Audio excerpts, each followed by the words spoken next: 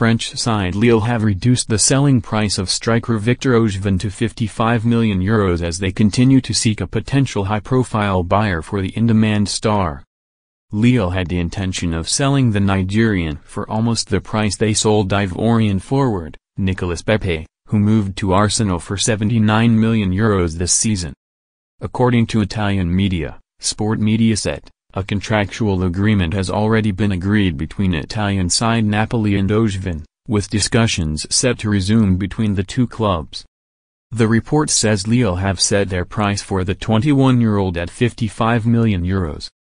The current reality of the market due to the outbreak of the coronavirus has forced Lille into reducing the price as clubs are unwilling to match the €70 million originally stated for the player. Lille's sporting director, Luis Campos, according to reports, has identified Guadalajara striker, José Macias, as a replacement for the Nigerian should he decide to depart in the summer. According to Corriere dello Sport, Osimhen would be one of Napoli's favorite options for this summer transfer window. The Neapolitans are determined to strengthen Gennaro Gattuso's workforce for next season and the LOSC striker would be a perfect fit for the club.